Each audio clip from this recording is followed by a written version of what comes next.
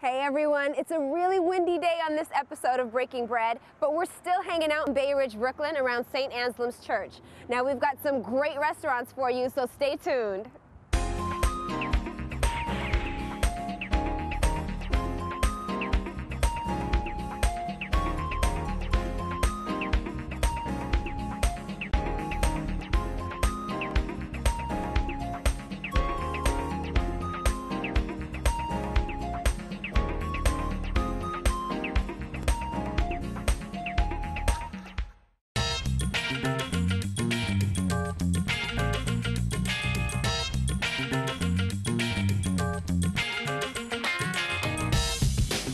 Hey everyone, on today's episode of Breaking Bread, we are going to be in Bayridge, Brooklyn around St. Anselm's Church. Now I know, we've been to Bayridge before.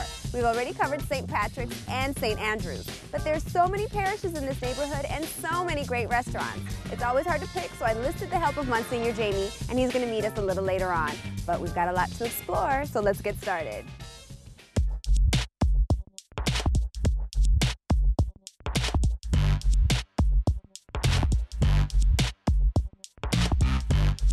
Okay guys, like I said, Bayridge has tons of good places to eat. But now we're gonna check out one of the new kids on the block. Toto has only been here for a little while, but this place is getting rave reviews, and I wanna know what all the excitement is about. Don't you? Let's go find out.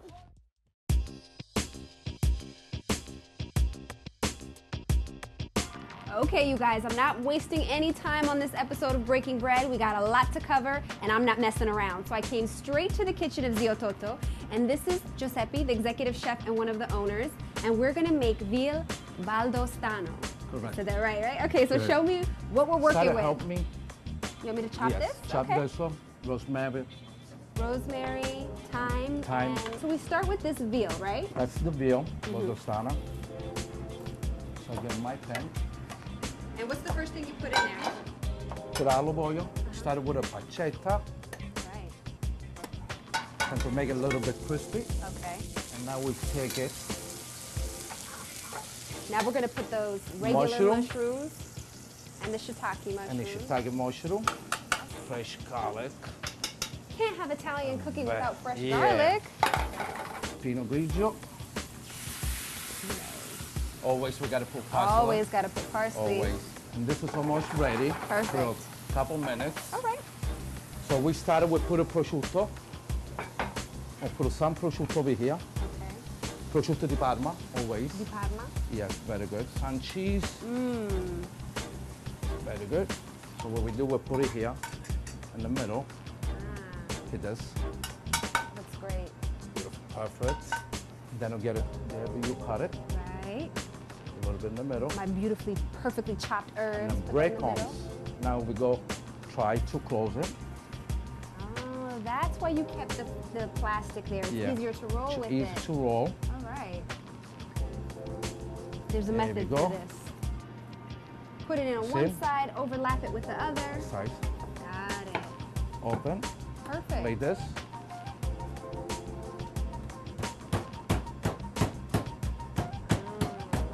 What we do then, we take a flour. All right. Just regular white flour. Like this. Hold a little bit. Side. Take another pan. Put olive oil, extra virgin. So we need the olive oil to be very, very hot because we're going to take the veal and then fry both sides on that. Then we'll put 2 eggs. Oh, just beat them lightly. You don't want to do too much. Right. That's ready. Put over here, eggs. Turn around nicely, easy. And we do like this. Okay. Now there's another little trick to that. He took the side the two sides that were overlapped on each other, put that face down in the pan with the hot extra virgin olive oil.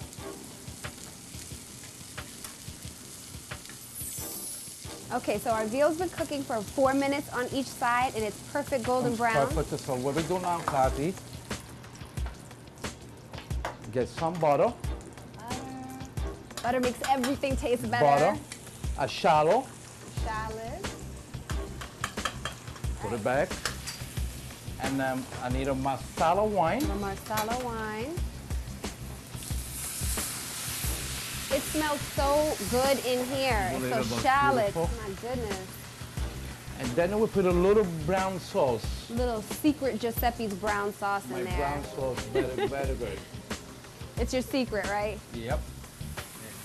Oh, I wish you guys could smell this. This smells so good. Very, very good. So we know it's done because all the Marsala wine has cooked down. It's golden brown on both sides. And next it's time to plate it. Nice piece of top. Nice. Always need the gravy to make it taste good. You can dip it in there. Perfect. This smells amazing. So here we have it, Veal Valdostano, right? Now Giuseppe, that was a lot of steps to make this. Yes, But I have a feeling, I was gonna say it, I knew it, I know it's worth it. It smells amazing. Then of course I'll go taste it and let you know if all that work was worth it. I think it is. Yes. Okay, so I was in the back with Giuseppe cooking, and I told you he was one of the co-owners. Now here's his brother Filippo, the other owner. Yes, nice. So your brother put a lot of work into this veal, so I'm gonna taste it and see. Actually, this veal is one of our favorites. Okay. People tend to love it. It's a little different. You know, we stuff it with mushrooms and some of the hors d'oeuvres. Very, very good. This is delicious.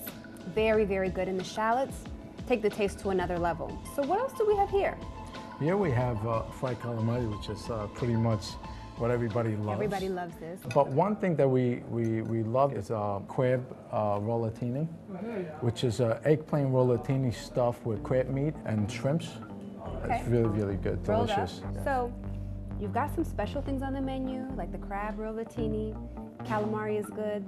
This is delicious. Tell me about this famous dessert that I keep hearing about. Oh, people coming from all over just because they want to have the Nutella paradise. What it is a focaccia bread, which we make from scratch, and it's very thin. And then what we do is we cut it, we slice it open, and we spread the Nutella all over inside. Then it gets closed again, it gets back in the oven, baked again, it comes out, and then we'll put ice cream and some strawberries, and I guarantee it's the most amazing, delicious thing you ever had. Well, you know what, you guys are doing pretty good already, because everything I've had is good so far. So let's get to this Nutella paradise. I want to see what that's all about. All right, awesome, let's go. Great. Okay. Okay.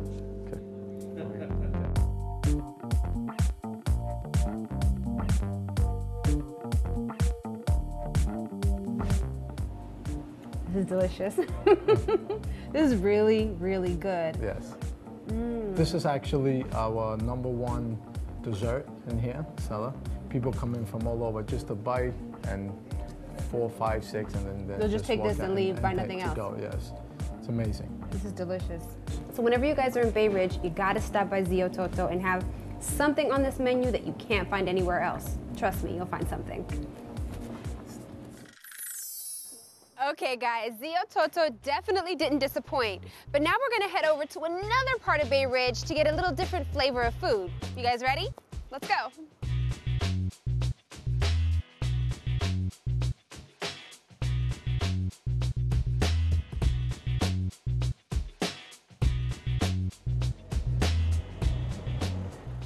I know when you're around St. Anselm's, you usually find yourself on 3rd Avenue grabbing a bite to eat. But today we're at Sajj, which is a little off the beaten track on 5th Avenue. So let's go inside and check out this little Lebanese oasis in the middle of Bayridge.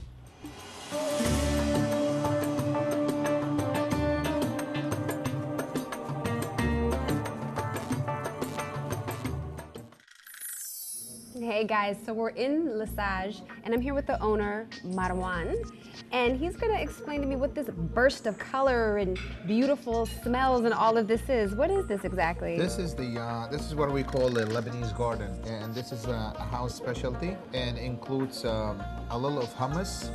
Baba ganoush, yeah, exactly. This is the hummus. This is the chickpeas with the tahini sauce and lemon juice. Right. This is the baba ganoush, a little tahini. Sometimes you see it red, sometimes it's like this, white with tahini, right? They put the paprika in it, yeah, just to change color, or roasted peppers. The green stuff that you see there are the homemade, hand-rolled grape leaves. Okay. And those are the falafels, the fried vegetable burgers. Right. which every vegetarian knows about. Everyone knows what a falafel is. Everybody knows. The basics, delicious. You make a sandwich out of it. You just dip it and eat with it. It's becoming international. Everybody loves this food. It's very, very healthy. Okay, so I'm gonna try the grape leaves for you guys because odds are you're kind of familiar with this other stuff, and I'll tell you how it is. That's delicious. Very This is healthy. what we call a Lebanese meza. Meza is a combination of hot and cold appetizers. A meza in Lebanon is about 85 dishes. Whoa.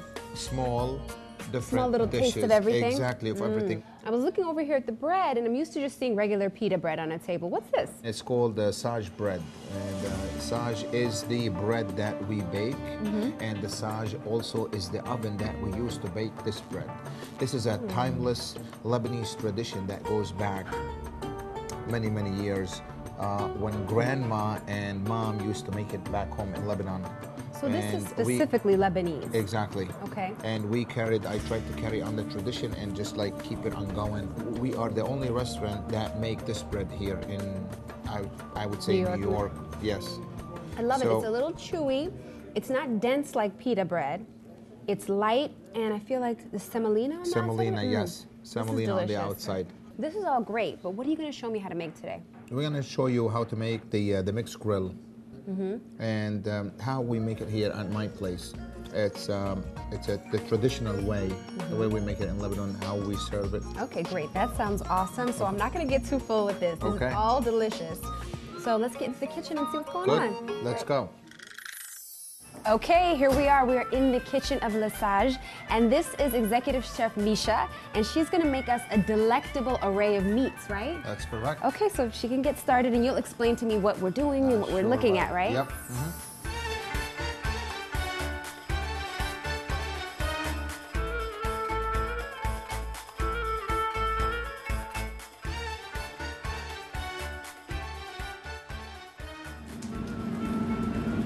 Okay, so Misha is ready to put the meat on the grill. Now, the unique thing about this place is that they grill on actual charcoal, so we had to cut on the ventilation system to suck up all that smoke when we get our meat grilling. So why is it better to grill on top of charcoal? It gives it a different taste and a better taste. The meat usually takes its time grilling on charcoal rather than gas. So It we gives get a it more very, tender... Exactly, more tender meat. You see for yourself. Yeah, I'll let you know.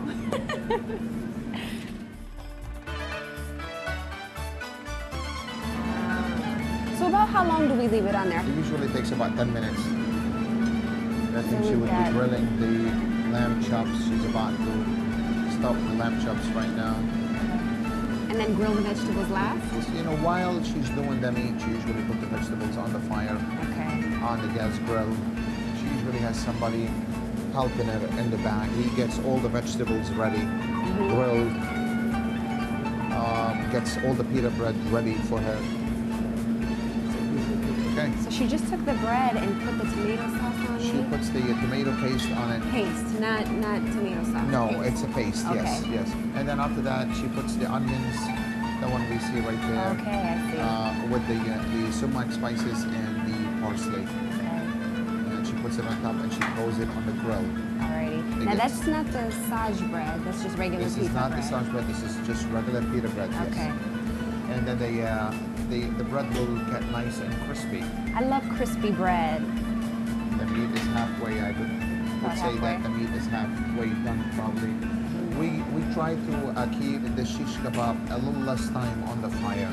It'll stay nice and tender, nice and soft. I think enough. just a little medium well, just not all the way cooked. Then you're gonna put all different kind of sauces with it. Just gives it a different taste.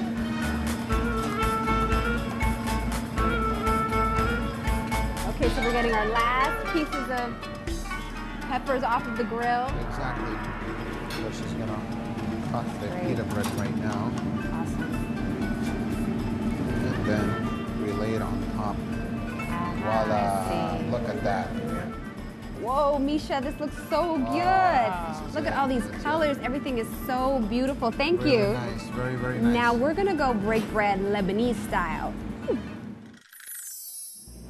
This looks Amazing. It is such a beautiful presentation and it makes you want to dig right in, but what's the right way to eat this? The right way to do it is to grab a piece of that pita bread. Okay. Okay, we'll just go ahead and do it. And you could do it with your hands. And then grab a piece of chicken. What you do is that you put a small piece of chicken in there, like that, and we'll grab a couple of French fries. Okay. There we go. I take instruction well. Okay. And there, just like that. All right. Grab some garlic paste now. Okay. Ah, This we're is making a little the- mini sandwich. So just roll it up. Just roll it up and then eat the whole thing. I see. And there we go. And usually before we do it, if you want to do it just a Lebanese way, you just like grab a glass of that arak and Right, you sure. say cheers. Cheers. You take a sip. And then you'll have a bite. Okay.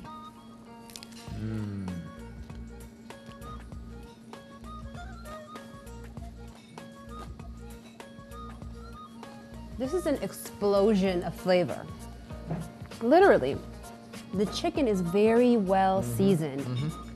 It Usually- packs a punch. Well, chicken usually sits in that marinade for 4 to 5 days before we start serving it. Well, that's why. You That's have why. to. It's a must. This is absolutely delicious. When you are in Bayridge, the Sajj is very necessary. You gotta make sure to come back in. And this is enough for like how many people? This is enough for 6, 7 people. There you have it. You gotta come and check it out. Let's keep eating.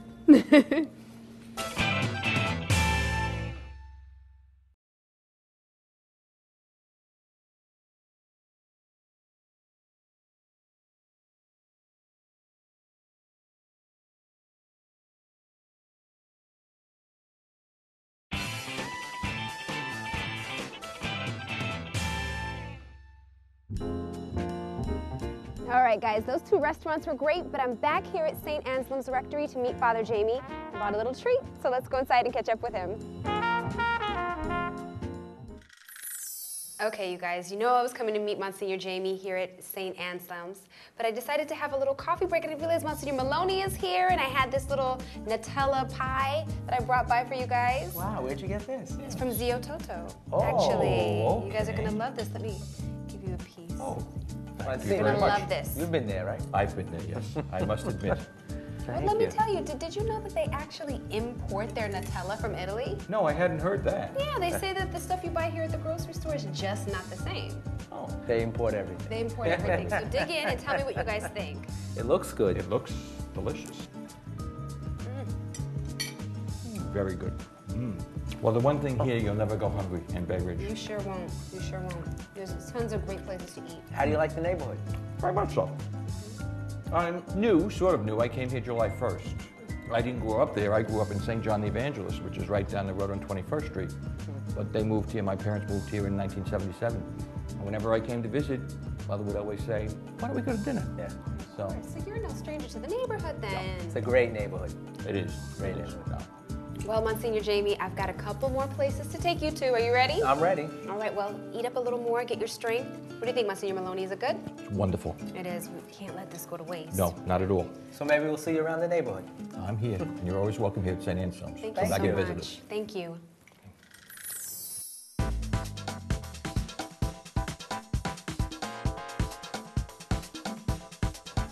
All right, here's the place, Tuscany Grill. Great place. You've been here before? A while ago. All right, well, I haven't, but we can revisit. Let's go.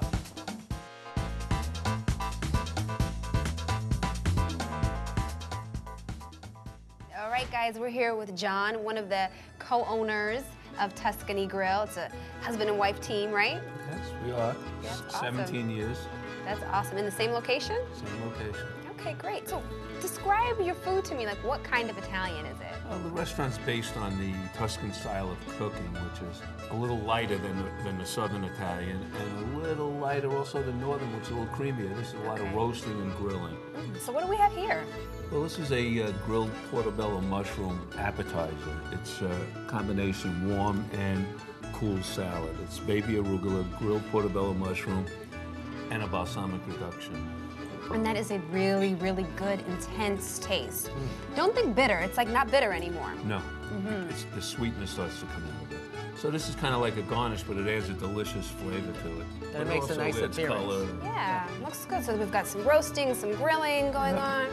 Very, very good. And so it's your turn to cook, Monsignor, but do you mind if I tag along? No, of course.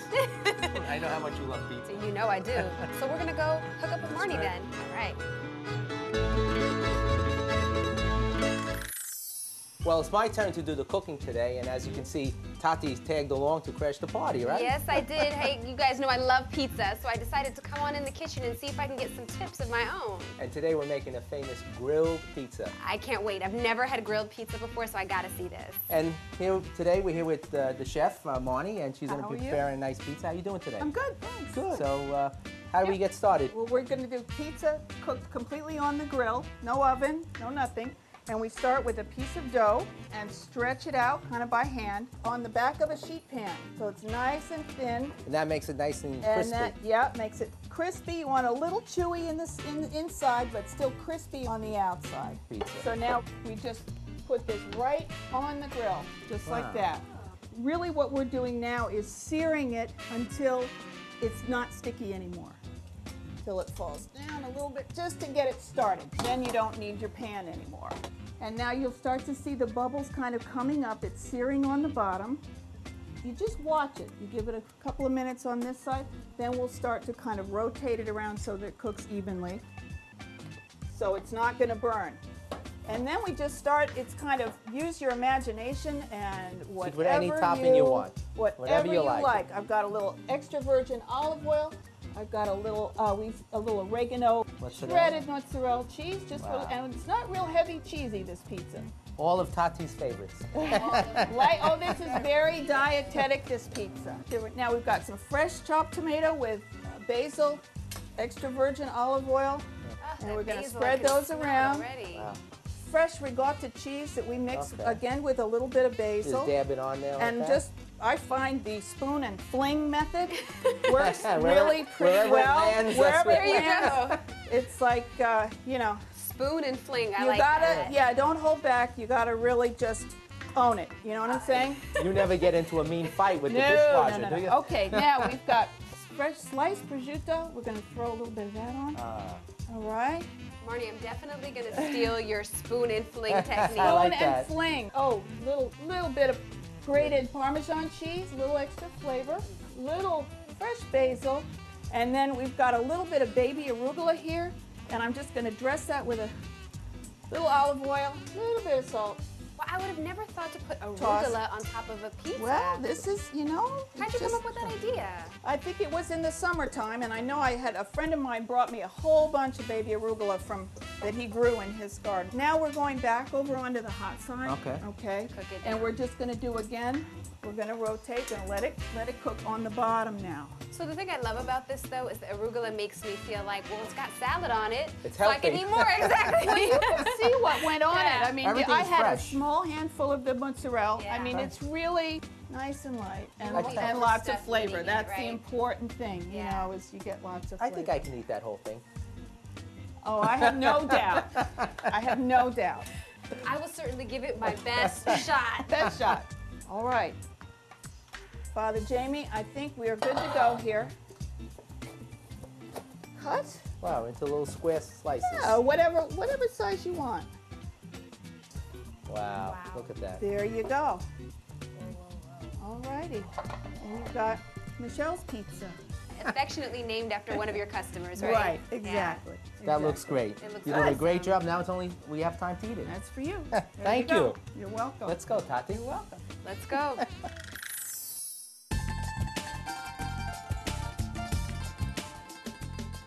Whoa, look at this sea of pizza right here. It looks delicious. It does. So I got the margarita and you got the... Michelle. Michelle. What are we waiting for? Let's dig in. I couldn't wait to try this.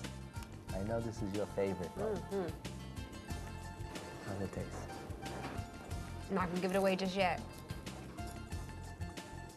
That is good. There is so much flavor in this. It looks simple with just the sauce and the cheese, in the bread, but it's like a little explosion in your mouth. And the crust, so crispy. Crispy, but like nice and tender on this side too. I'm definitely gonna try this at home. You're gonna try to grill it at home? Yes, Why not? on my barbecue. Me? I'm just gonna come back here. You should come and check it out too. We'll be right back after these messages. In the meantime, go to our website, netny.net/breakingbread.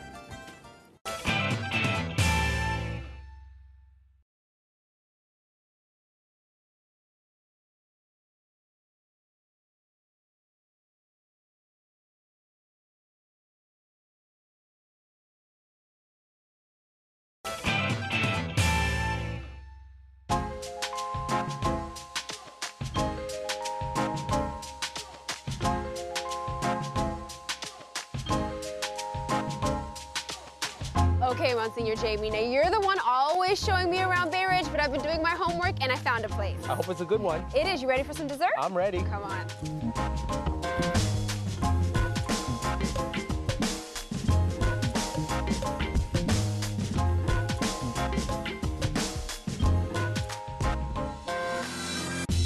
So what do you think of my discovery, Cafe Rustica? So far, it's great. So far, beautiful. This is Angela, the manager here. Nice to meet you, meeting Angela. you. So tell us, how would you describe Cafe Rustica? It's something different on Third Avenue. We're trying to bring something different to Bayridge. Well, I have to say this place is really comfortable. It's delightful. It's open and there's a lot of light in here. But now we've got these desserts laid out. Is this cheesecake? Cheesecake, peanut butter dome, And red velvet? Red velvet. Pretty good. So I'm gonna go learn how to make a fruit tart with Monsignor Jamie. You guys know I love tarts. I always say apple's my favorite, pear is my favorite, but now I've narrowed it down. Just tarts are my favorite. So who's gonna teach me, Jasmine? Jasmine. Okay, so I'm gonna go and I'll leave you with all I'll this. be safe right here. Okay, it's definitely your turn. I've been eating a lot without you. So let's go learn. Okay, you guys, I'm here with Jasmine, the pastry chef here at Cafe Rustica, and we're gonna make my favorite dessert, fruit tarts. That's right. So you make the custard also. That's right. It's freshly made every single day. So is the tart shell. Yes. She's gonna put me to work too. I'm gonna decorate the fruit tarts. Nice. So now I can decorate it with Now whatever you can I want. decorate it any way you like it. All right. Now, you know, I feel like the most important part of a fruit tart is the crust. Because if the crust isn't good, it doesn't matter how good the custard is, it just loses something. What do you think? That's true, but another very important thing is the fruit. Ah, Your yes. fruit has to be nice, ripe, just Yes. right. That is the worst, when you get a fruit tart and the fruit is not ripe. That looks nice. Wow, Nice. that looks really nice.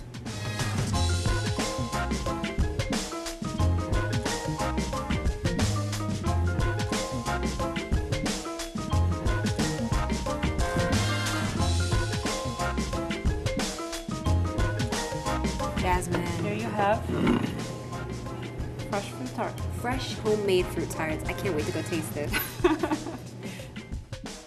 So wait a minute, what happened to all that dessert I left you with? What dessert? Oh, I knew it. There's only one.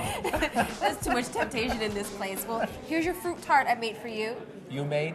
Well, you know, sometimes I say I made things for you. I didn't exactly make it, but I helped out. But this one I was hands-on. I actually put that together for you. You're learning my tricks. Yeah. But these look absolutely fabulous. Yes. And they make all this stuff fresh and homemade Wow. here. And the presentation is great. Beautiful, beautiful. I love these sugar decorations. This crust is so good here. It's crunchy and the fruit is fresh. Yeah. I'm telling you, this place has got their crust game together. The crust of the cheesecake was good. This is good. Well, Tati, I can't believe that you're showing me around Bayridge now. I know, can you believe it? There's so many great places to visit here in Bayridge, Cafe Rustica, and all the places that we visited today. You can learn more at our website, netny.net/breakingbread. That's all for this show. I'm Tati. And I'm Monsignor Jamie. See you next time on Breaking Bread. Bread.